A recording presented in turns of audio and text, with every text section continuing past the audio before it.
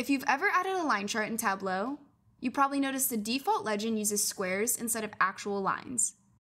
So I'm going to show how to create a solid versus dotted line and make the legend display the line style correctly. I'll start off by quickly creating the line chart.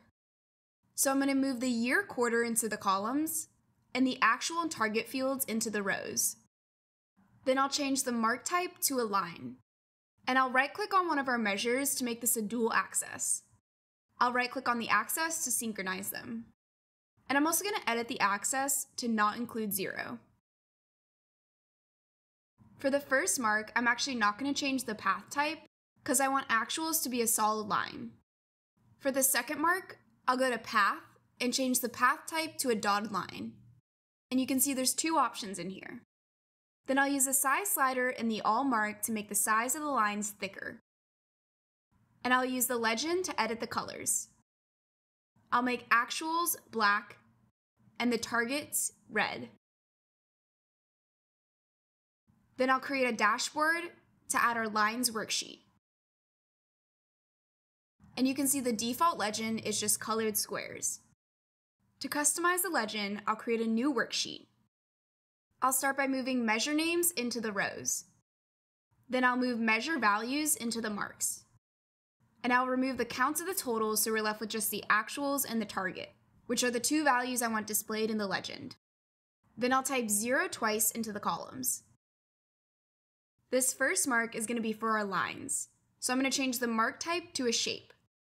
Then I'll move measure names in to determine the shape. And I'll move measure names in again to determine the color. I'll use the legend to edit the shapes, and I'm going to choose this custom palette that I loaded in here, but I have another video for how to do that. And you can see I have colored lines within these shapes, but I'm actually going to choose the black line for actuals and the black dotted line for targets. And because these are just shapes, you can vary the thickness of the line and the spacing between the dots. And I'll include the link to these images in the description. So even though it shows the dotted black shape for target, you can see that it's red because it's colored by the measure names. This makes it super customizable in Tableau. For the second mark, I'll change the mark type to text. Then I'll drag measure names in and make this text. And I'll drag measure names in again to make it a color so that it matches the color of the lines. Using the size slider, I can increase the size of the text. And using text within the marks, I can make this bold so it stands out more.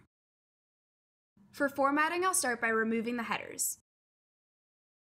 Then I'll format the worksheet, and for borders, I'll remove the row and column dividers.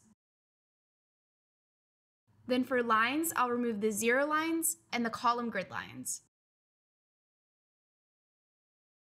On the dashboard, I'll add our legend worksheet.